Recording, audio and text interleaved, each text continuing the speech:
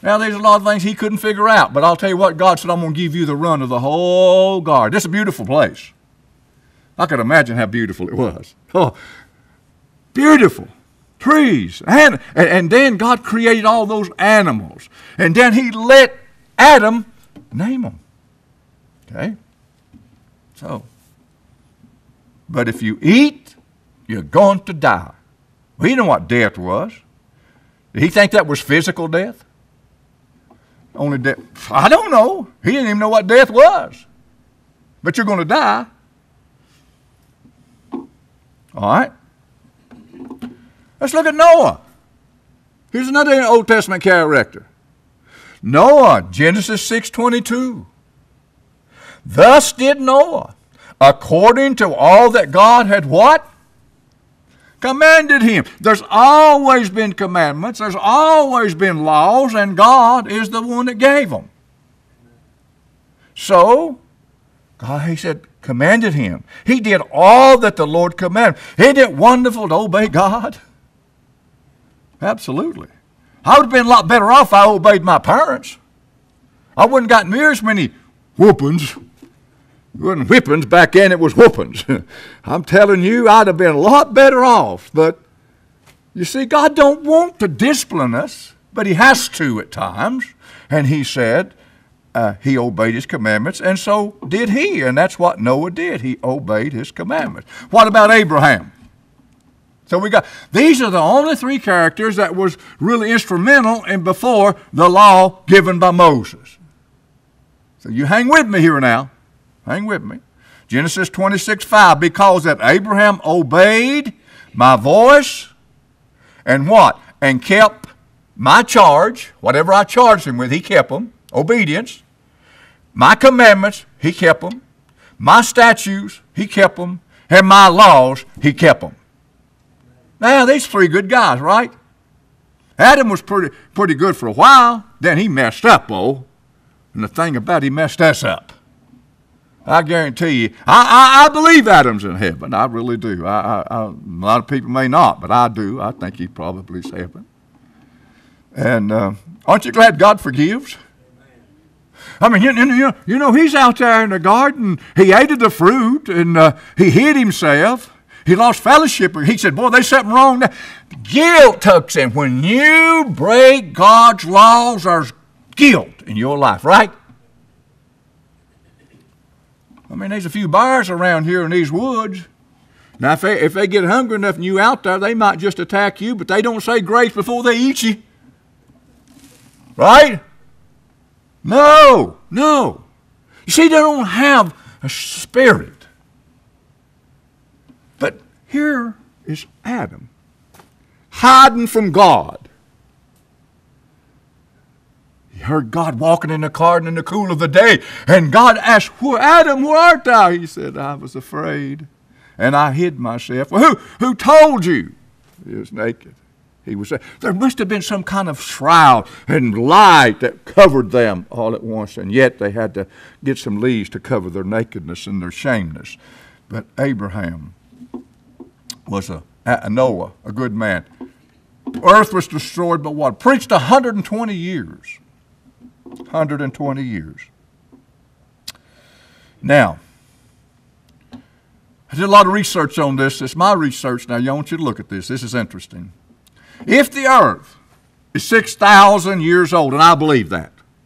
I believe that. You are not, I don't care what these intellectual people and the scientists and all the mathematicians and all of those folks that study the stars, I don't care what they say, they'll never convince me otherwise. The earth is 6,000 years old. Now, from Adam to Noah, you know how many years it was from Adam to Noah?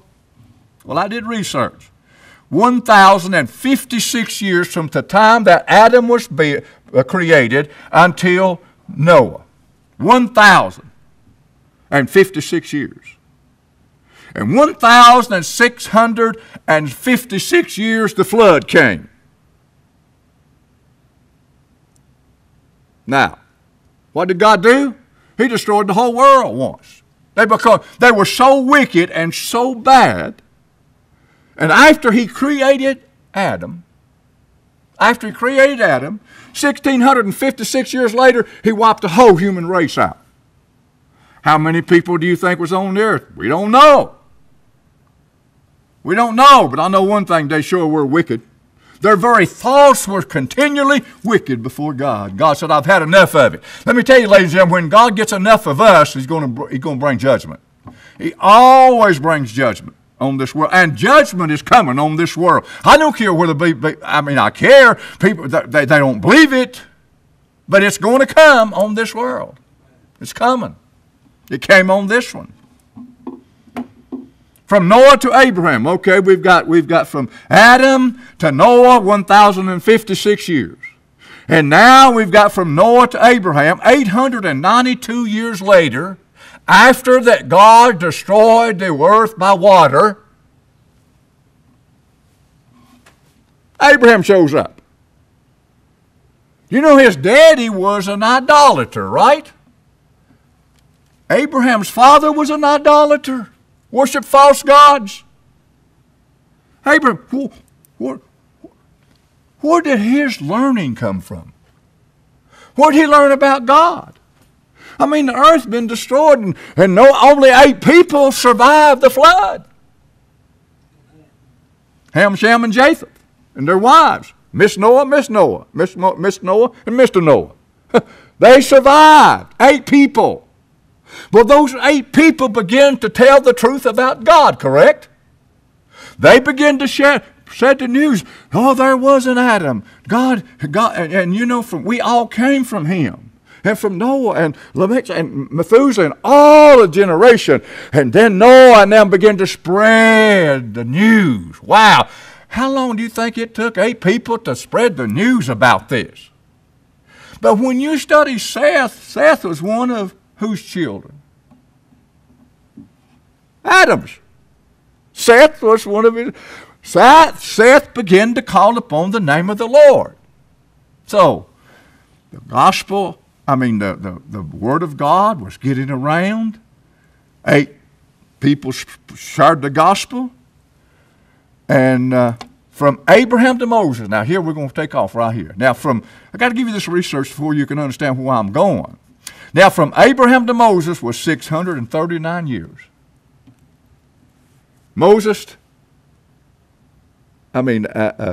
Abraham died. 639 years, Moses comes on the scene. Down in Egypt. Because you know the story, Genesis. And all the children end up in Egypt. Jacob moved his family to Egypt. And all of them began to grow and multiply. And we got probably about 3 million plus Israelites down in Egypt. Moses was rescued by Pharaoh's daughter and was raised as an Egyptian and was in line to be the next Pharaoh. And he defended one of the men of the Jews and had to defend him and to take the life of an Egyptian, and they run him out of the country, and he goes on the backside of the mountain and lives back there, and God is preparing Moses for his house. Now you hang with me here. This is Moses' house. Okay. From Adam to Moses, though, I want to know how many years was it from Adam to Moses? Interesting. 2,587 years. 2,587 years from the time that God created Adam to the time that Moses comes on the scene. But now things are beginning to change here. Or are they going to change? 2,587 years. Things are going to change. Now, how are they going to change? Well, we're going to find out how they're going to change. Moses was on Mount Sinai at Exodus chapter 19, verse 20. You'll find how that Moses began. Can you imagine pastoring a church with 3 million people? How would you like to do that? Poor Moses, brother. I'm telling you, he most had a breakdown, I guess. Had a smart father-in-law. His smart father-in-law, Jethro, said, I'll tell you what y'all do, boys. You can't deal with all these people. You need to divide them up and pick people over them, you know. Divide them up and get you some help. Ladies and gentlemen, we all need help every once in a while, right? I'll tell you what, you think I can pastor this church by myself? No, I need help. And I got help. I got people here that are so dedicated and so committed that they dedicate themselves to the ministry of the Lord. And I want to tell you, it makes my not ministry, my ministry a lot easier because these people help me. I don't want to do it by myself. I can't do it by myself. And you can't do it by yourself. But bless God, we can all do something together. Amen? When we come together, and that's what happened. Moses was getting some help. Now, Moses received the law when he was, 80 years old. 80 years old? Well, a lot of people says 80 years old, it's time for you to put you out to pastor. You don't need to be doing any kind of work at 80 years old. I said, you know what? I told Fred Lunsford, this guy that started this prayer meeting over here on the mountain. I don't know if you've heard about him or not, but he's a personal friend of mine. I've got an email from Alabama, my former music director in Spruce Pine. And of course, Joel went on and went to seminary and got his degree in church management. He's a church management over a big church in Alabama. Sent me a text and said, "Hey, preacher said Fred Lunsford's going to be over and on the mountain." Well, he didn't know that I've been having Fred Lunsford. See, that was up in Spruce Pine. I had him in Spruce Pine. He revolutionized the church up there through Sunday school revival. And Brother Fred come in there, and he said, I think how many of you want to set to having Sunday school next Sunday? I said about 300. 300. Well, I just give him a figure. Next Sunday, I called Fred, and I said, Fred, you know how many we had? He said, no. I said, 305. This is one of the most amazing men I have ever been around. He lives in Murphy, and he's just a wonderful man. Faith, pray, never seen nothing like him. Well, I hadn't talked to him in a while. He wrote a couple books, sent them to me, and we talked. And he told me the other day when I called him, I told him I called him. Man, he's been interviewed from Fox News. Well, let me tell you this. He started at 93 years old. He just started praying for a great spiritual awakening in America. Spiritual awakening. Well, this clip that my friend sent me from Alabama, I watched it, and he's over on the mountain in Murphy, and he's got two men. He prayed, and then two other men prayed. And I found out that 2 years ago, at the age of 93, he was praying for a spiritual awakening in America. Ladies and gentlemen, I asked him, I said, how many people have you got committed to pray from that 2 years to now? Last count he had was 270,000 people all over the world are praying for a spiritual awakening in America. Now you tell me, this man is unbelievable. I said, okay, Brother Fred, I love you, brother. He said, I love you too. He said, I want you to do two things for me. I want you to pray for Hillcrest Baptist Church to experience a spiritual awakening. And I want you to pray for my wife. Old Fred got to praying. Oh, Lord, when Fred gets to praying, God just, hey, hold it, stop. I got to listen to old Fred down here. He's talking to me. Brother, I'm telling you, heaven just stops when this man begins to pray. He got to praying for us. And he got to crying. He got me to crying. And his way of rejoicing. I think some of you, if you remember, I've told you about old Fred Lunsford. I said, when he gets happy, and he does. Old Fred gets happy. Here's what he says. Well, glory. Well, he said that, and I like to fell apart. He was praying and hollering, well, glory. Well, glory.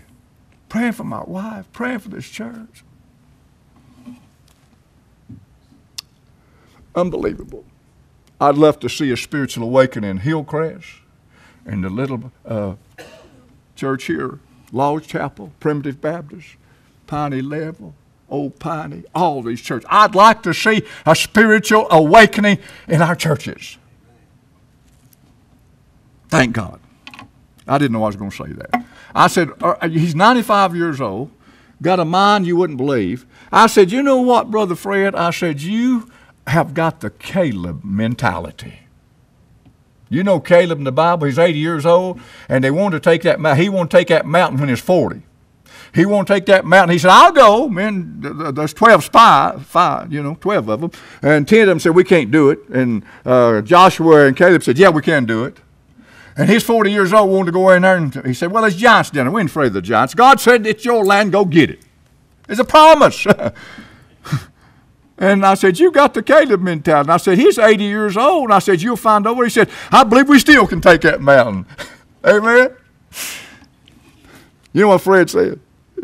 He said, we're going to pray every 5th day of the month over here on this mountain. He said, you need to come over there. I think I'll go over there. If I can work it out on the 5th of every month, I'm going to go over there. I'm going to go over there, and I'm going to join in on that prayer meeting. This is unreal. I'm telling you, what an amazing man. Now, all right, I just saw that 80 there when I said I've got to talk about that a little bit. Now let's move on. It has been said, I think, by the theologians, that the law was about 1,500 years. About 1,500 years. What did I do there? I went too far. 1,500 years from the time that Moses gave it in Exodus 19 and 20 is the 10 Commandments, and then 21, 22, and 23, you'll find all the laws. The dietary laws and all that's all in it. 1,500 years. So the law began right there with Moses. Now, from that time of Moses to Matthew was several years. I don't know, maybe another 2,000 years or something. Somewhere, give or take a year or two. So the Jews knew the law, and they didn't live by it, just like they don't live by it today. But that law was enacted. But now, things are fixing to change. Christ was on the mountain of temptation. Get this. Moses was on Mount Sinai by receiving the law. The finger of God come down and wrote the law, especially the 10 Commandments.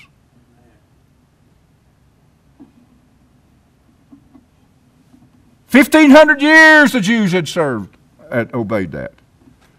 Some of them didn't do too good because they was carried away captive because they were so mean and so evil. God just sent them into captivity, right? They didn't keep the law. 1,500 years. Christ now is on the scene, and in Luke chapter 4, verse 1 through 13. And I asked this question. Here's the question. What was the purpose of Christ going through 40 days of temptation by the devil? My people here at Hillcrest knows about this because I've shared it with them many times. But those of you who are listening and you never heard this, you hang on to your seatbelt just a minute because I'm going to show you something that you really need to understand in this passage of Scripture. He's on the mountain of temptation. Why? Why did he go through that for? Why did he? Man, I'll tell you what, I know what the temptation of the devil is. We all don't know, right? We know what it is. We know how hard it can be to reject those things that he puts in our way. He went through 40 days without eating a bite and without drinking any water and was tempted by the devil. Those temptations. Well, I'm going to pick up 2 of them. I'm going to pick up 2 verses. You read all the verses, but I'm going to pick up 2 verses to get you what I understand about the reason. In verse number 5 of Luke 5:5, and the devil taketh him up into a high mountain, and showed unto him all the kingdoms of the world. Ladies and gentlemen, he's showing him the kingdoms of the economy. He's showing him all of the things that runs this world. He showed them to him. Looky here. Looky here. In a moment of time, all at once, they came. Did he really know who Jesus was? I don't know if he did or not. He may have, may not have. A lot of times he uses the word if on the condition that you are. Look at verse 6. And the devil said unto him, unto Christ, all this power, the power of the kingdoms of the economy, and you and I know that's where the power's at, right? And that's where the greed takes in, and that's where the politicians are feuding and fighting today over the kingdoms of the world. China wants to take us over. They want to take us over. We're part of the kingdom of the world, America. The devil controls that. And he said, all this power will I give thee. Do you believe him? Can you believe the devil, ladies and gentlemen? No, you don't believe the devil. The devil is a liar. And not only that, the Bible says he's the father of it. What does that mean? I mean, he's the one that procreated it. He's the one that brought the lie in the Garden of Eden. You can't believe this dude. You can't believe him. He said, I'll give it to you. And the glory of that. And there's a lot of glory of it. You know, people will sell their soul for money today. And for power. They want all that power. But I want to tell you one thing. They can't take it with them. When you die, you leave it here. You don't take it with you. And then he said this. This is amazing. For that, you need to get this. Listen to me, Bible student. If you've never seen this, listen to it. For that is delivered unto me. Okay? All this power, all that power was given to him. The kingdoms of the world was under his disposal. He controls it. And he says, it was delivered unto me. Somebody gave it to me. God didn't give it to him. Let's mark that off by elimination. God did not give the devil the power of the kingdoms of the world. That leaves only one person. Only one person could have given him the power of the kingdoms of the world. Would you like to guess who that was? Well, if you ain't, I'm going to tell you. Adam. Adam had it.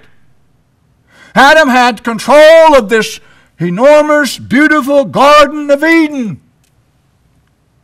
And that was just over in Iraq. That was a small place over there where it was at. Had he have not sinned, and by the way, let me say this to you.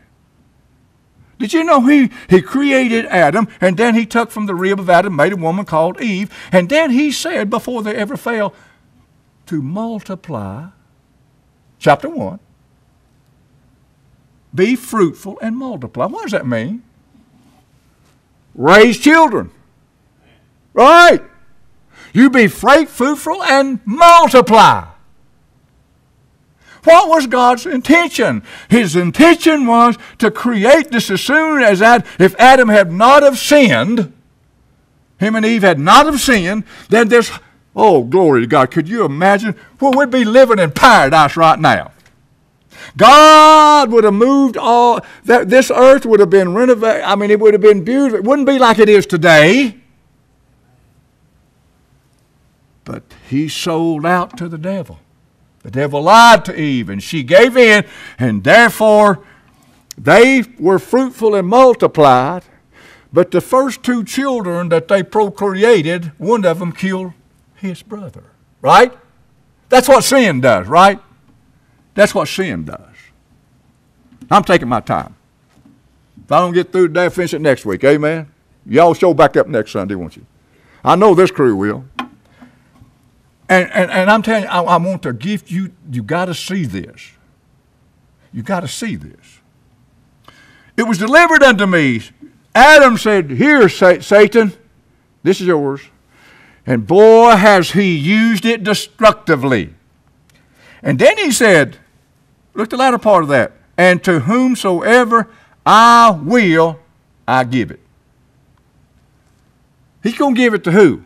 Somebody that'll build a church, somebody that'll preach the Word of God, somebody that'll do that. Who's he going to give it to?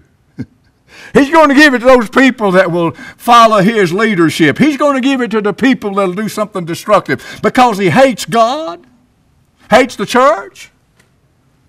He uses all that enormous power to bring destruction, and that's what he's doing today. I get amen on that. He's using it today in a destructive way to destroy the world. That's what he's doing. Get this point. Satan was trying to resurrect the old man. You say, what are you talking about? This is God. Did he know it was God's son? Don't know. No. Here's my point. I talked to God about that. I said, okay, here's Jesus. He's a human being now. This is a human being. Look at the day. You got it. He's the Son of God. He's the Son of Man. Here, on display here, is the Son of Man. The Son of Man is on display here. That speaks of his earthly body. That speaks of a terrestrial body. You got to understand that. That's what's on display in the temptation. He tried. Now let me get this back because I didn't deal with it a minute ago. He tried to get the devil tried to get Christ to turn a rock into bread, right? Yeah. That was the first temptation. Why, if you be the Son of God, you turn that rock into bread. Well, you and I know that he could have done that, right? Of course he could. He was God. He's God's Son. He said this, it is written, man shall not live by bread alone, but by every word that proceedeth from God. He said, no, I ain't going to turn that into bread. I got God's word. I don't have to do that. That's the humanity of him. Now you say, wow, jump from the pinnacle of the temple, and your angels will undergird you and float and take you right down. No, there's a thing called gravity, and that gravity pulls you down. Could he have done that? Absolutely. But his humanity is still in focus here. And all of that. Now, he didn't know, I assume, my opinion, that maybe he just didn't know who Jesus was. But Jesus put on one of the most beautiful pictures of proving that the devil could not make you do anything. He can suggest you do it, and he can tempt you to do it, but he can't make you do it. He did not. This is one thing you need to get. He did not. Could he have used his supernatural, godly powers to resist the devil? Of course. But he didn't. For what reason? To prove a point that Adam did not have to yield to the devil. And I say to you, ladies and gentlemen, you do not have to yield to the devil. Hallelujah! Because greater is he that is in you than he that is in the world. Amen? When you go through those temptations, and you will, let me tell you something, Jesus is going to be right there with you. And now, oh glory, are you feeling good? You getting this? When you go through these temptations, I want you to know, remember, Jesus has been there way before you and way before me. And he resisted the devil in his flesh. He resisted him in his human nature because he said, it's written. You say, well, how am I going to do it? First thing, you need to learn the Bible. You need to have a Bible reading program. You need to study the Bible because when he comes to you, quote the scripture to him. That's what Jesus did. Amen? Does that make sense? He just quoted the scripture to him. Oh, Lord. It goes by in a hurry. Satan was trying to resurrect the old man. That's just exactly what he's going to try to do in your life and my life. He's going to try every way in the world to resurrect this old nature in you. You still got it. It's not done away with. When we got saved, don't you think, well, it's gone. I don't have no desire to do this. You still got the desire to do it.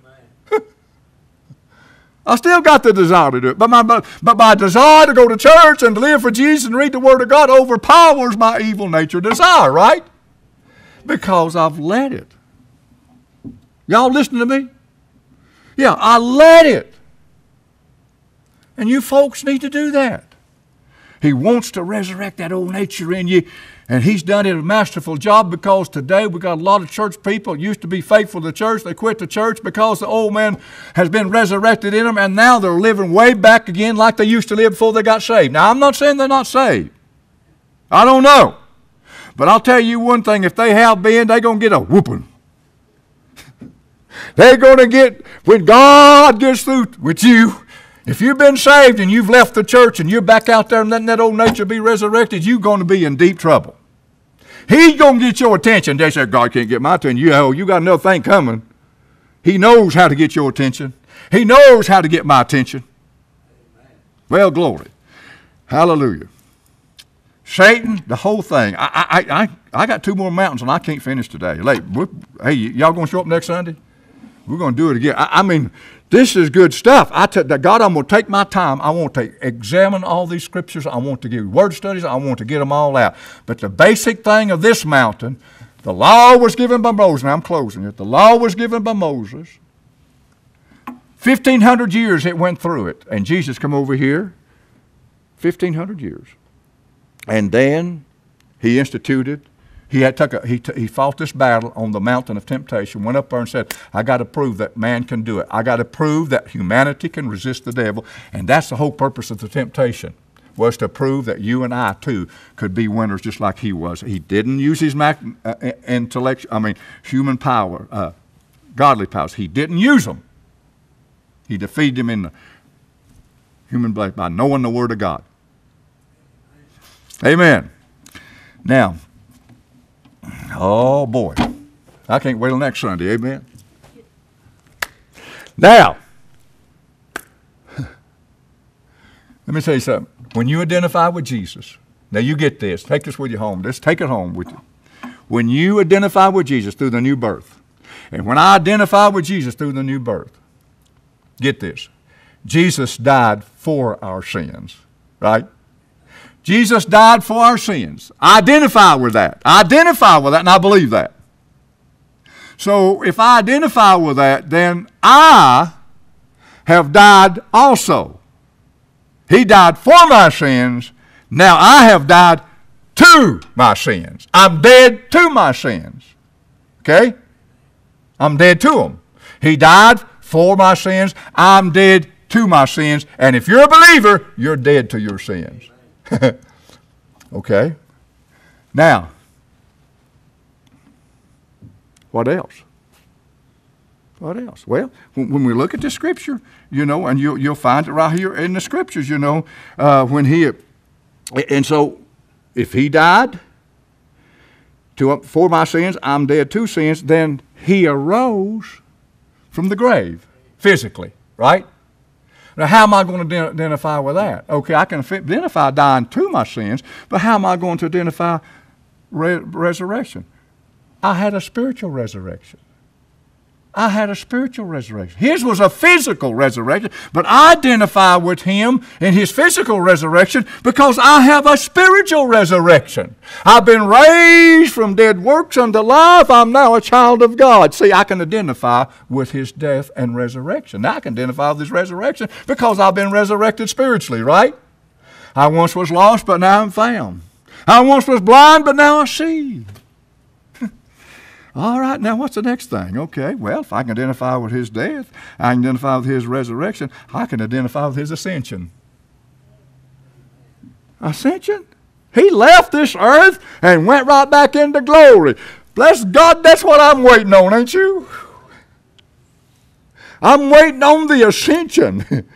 Whenever He says it's time to call you home, it's time for you to come home, I'm going to leave this world. I'm going to bless God, I'm telling you, I'm going to go right through the atmosphere. Won't need a spacesuit. I won't need nothing. I'll just go right straight on to be with God. I'll identify with His ascension, and I'll go in and walk in and say, whoo, I'm glad to be home. Amen?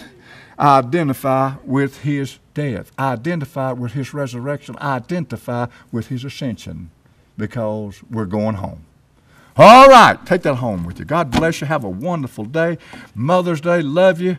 Let us pray. Father, I love you with all my heart, with all my soul, God, and all my strength.